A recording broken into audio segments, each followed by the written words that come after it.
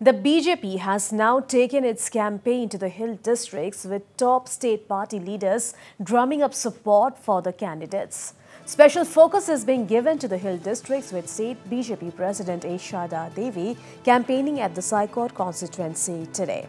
Addressing a rally for BJP candidate Paolienlal Haokip, Sharda Devi said that the BJP-ruled Manipur government has done nothing to ever discriminate between the people of the plains and the hills. Sharda Devi said that the BJP through its various schemes has tried to promote brotherhood and peace among different sections in Manipur.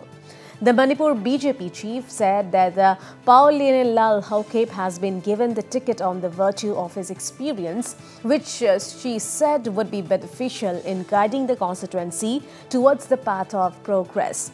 Sharda Devi also targeted the opposition Congress party and stated that those parties which term the BJP as communal are themselves communal in reality.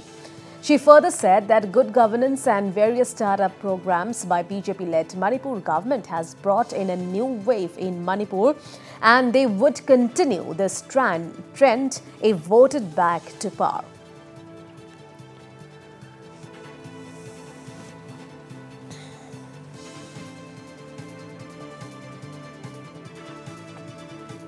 And elections in any part of the country are always an extravaganza, with cultural and other performances being a part of rallies.